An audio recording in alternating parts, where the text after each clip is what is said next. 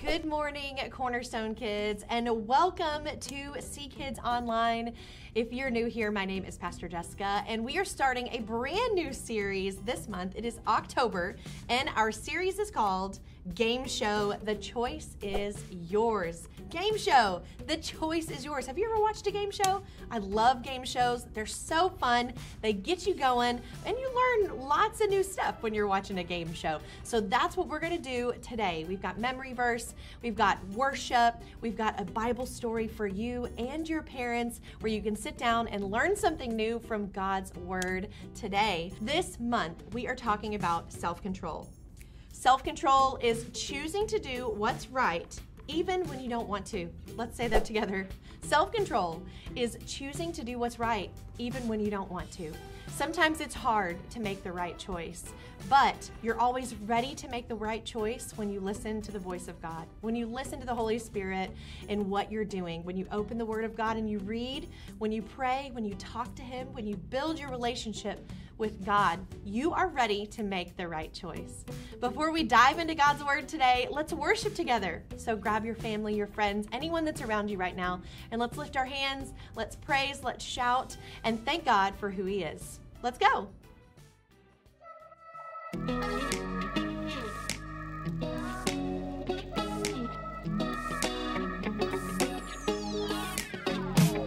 Whenever I'm in need and I'm looking for help, God, you're always there for me. Wherever you lead me, I can follow you. God, you're always there for me. Oh, God, you're always there for me. Help me believe you know what's best for me. I feel it in my soul when you are in control. I got one life to live and I wanna live it your way. Oh yeah, I do what I should do when you help me choose. I got one life to live and I wanna live it your way. Oh yeah, I got one life to live and I wanna live it your way. Oh yeah, one life to live and I wanna live it your way. Whenever I'm lost and I don't know where to turn, God, you're always there for me. Wherever I go, you're always by my side. God, you're always there for me. Oh, God, you're always there for me. So help me believe you know what's best for me. I feel it in my soul when you are in control. I got one life to live and I wanna live it your way. Oh yeah, I do what I should do when you help me choose. I got one life to live and I wanna live it your way. Oh yeah, I got one life to live and I wanna live it your way. Oh yeah. Yeah. God, help us to be more like you, because your way is the best way. I feel it in my soul when you are in control. I got one life to live and I wanna live it your way. Oh yeah, I do what I should do when you help me choose. I got one life to live and I wanna live it your way. Oh yeah, I feel it in my soul when you are in control. I got one life to live and I wanna live it your way. Oh yeah, I do what I should do when you help me choose. I got one life to live and I wanna live it your way. Oh yeah, I got one life to live and I wanna live it your way. Oh yeah.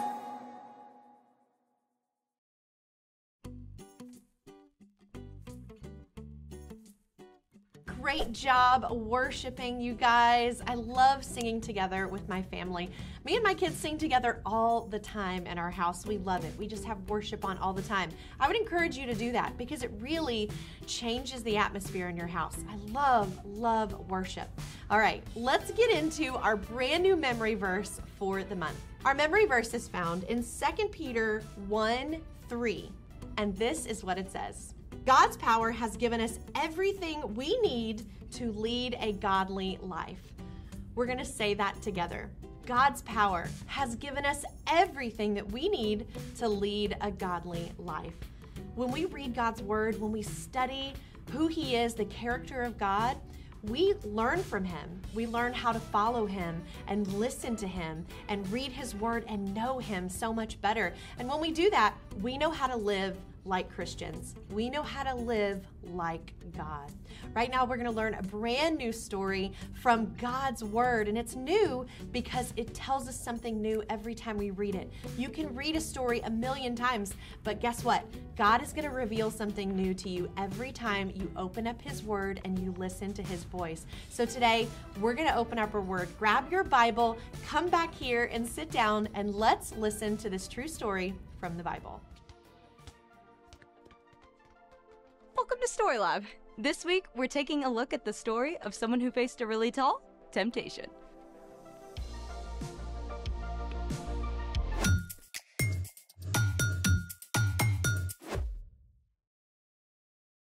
Hey, I'm Skylar. And I'm Sanjay.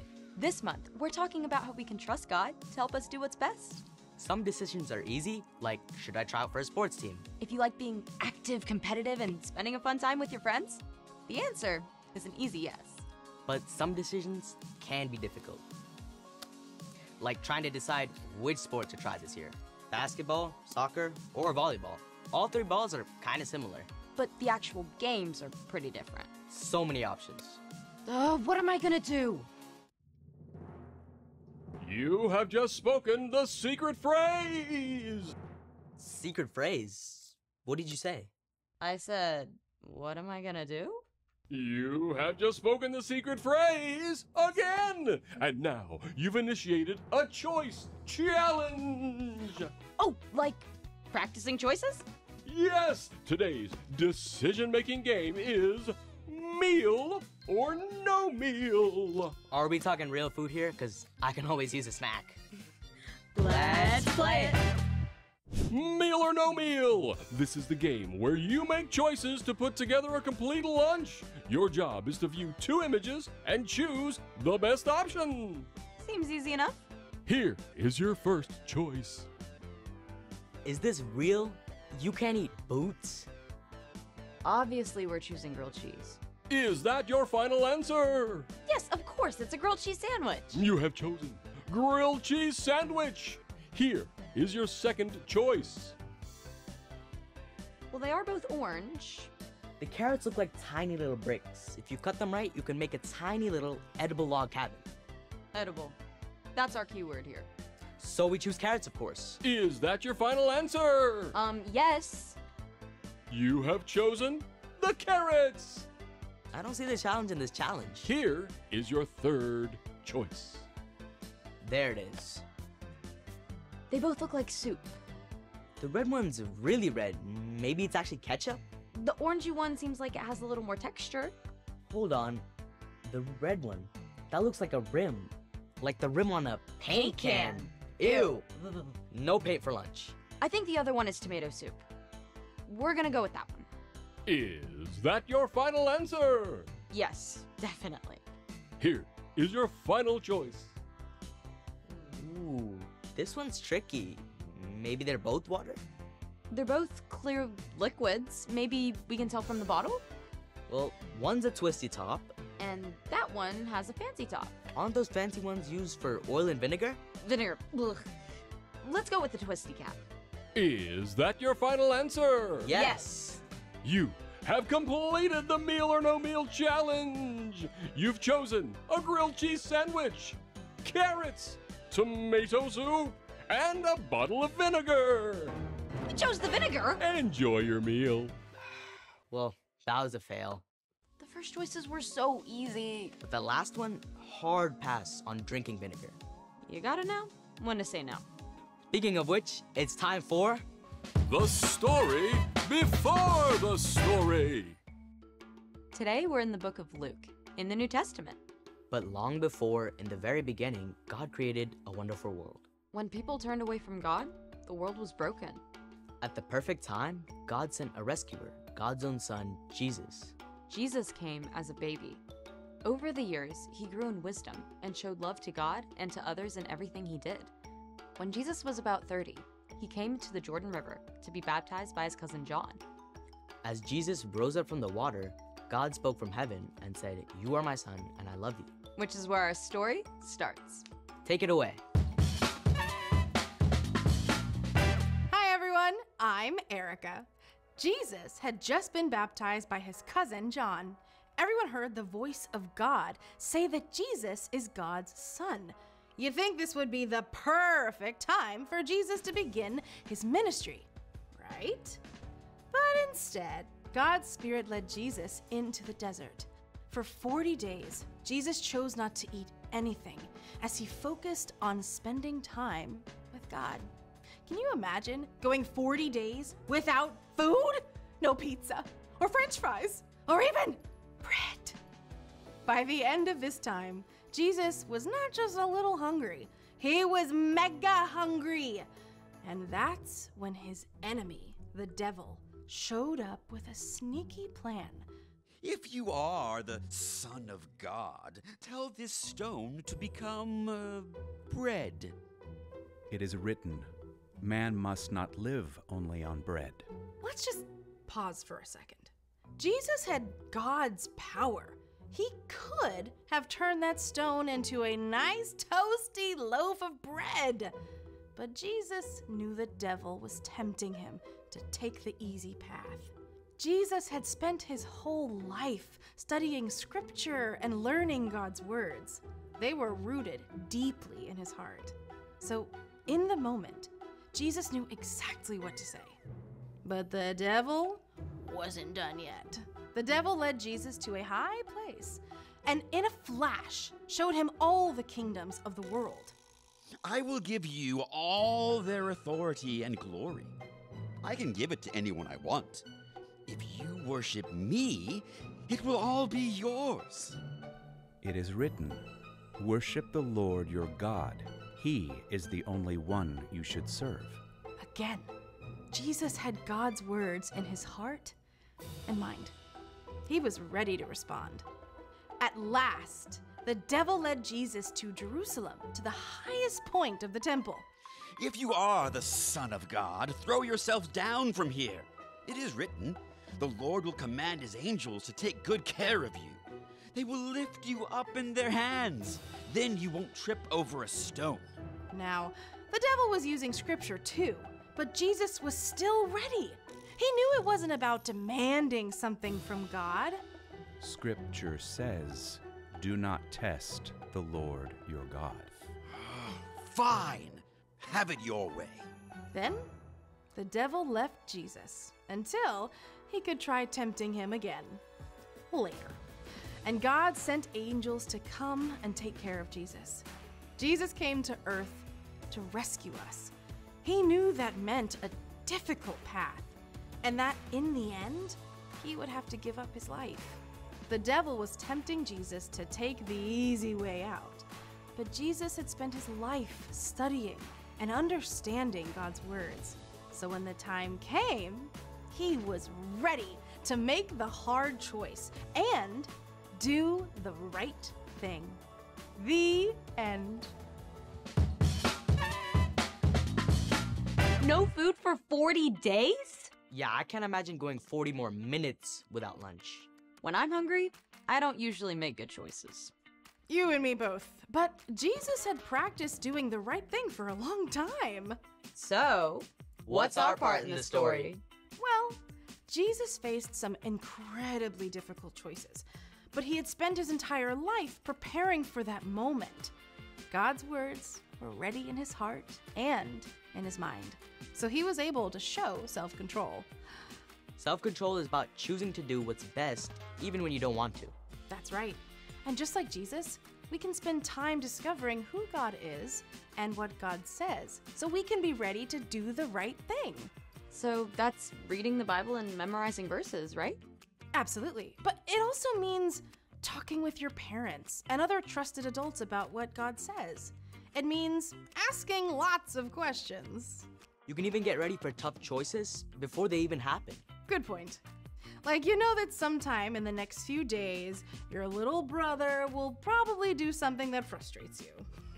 Maybe he wrecks your Lego set. I'd want to scream if that happened, or maybe even throw something. That's the moment where you ask God for help. You can remember that God wants us to be kind to each other and forgive one another, just like God forgives us. Or maybe your mom just made these delicious chocolate chip cookies, but she says you can only have one before dinner. But then she leaves the room and you really, really want 2 cookies. That's when you can pause and remember that God wants us to honor and respect our parents. So you can ask God for the self-control to listen to your mom. And stop at 1 cookie. You got it. I think you're both ready To do the right thing. See you next time. So here's the thing.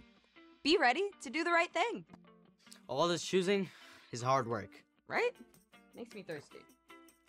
Want one? Is it vinegar or water? Both water, I promise.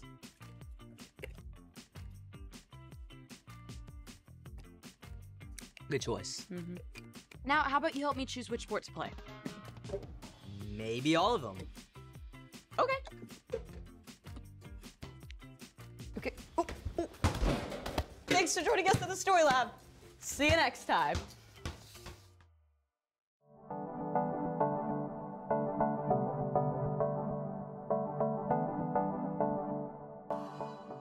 Today, in our true story from the Bible, we heard about Jesus being tempted in the wilderness.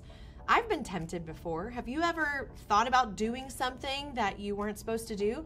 Or maybe a friend or a family member said, hey, let's go do this, but you knew that in your house, that was not okay. You are not supposed to do those things. Sometimes that can be hard to say no.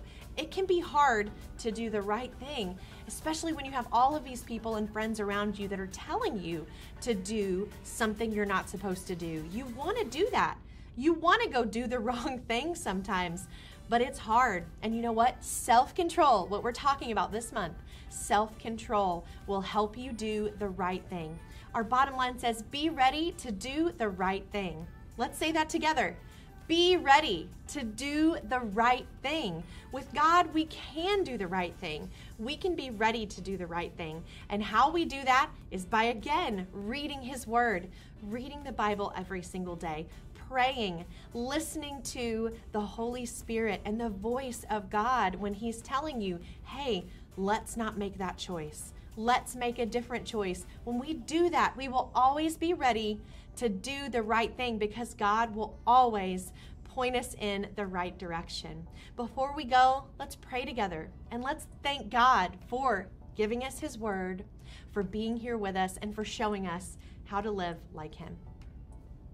Jesus, thank you so much for your Word.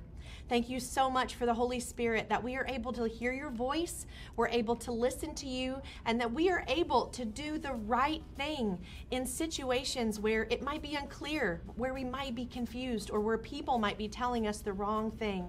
God, we hear your voice. We want to listen to you. Give us wisdom and give us courage to always be ready to do the right thing. In Jesus' name, amen.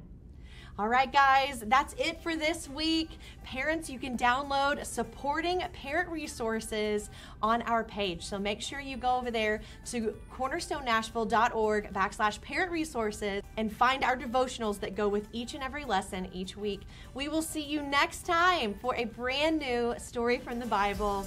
See you later.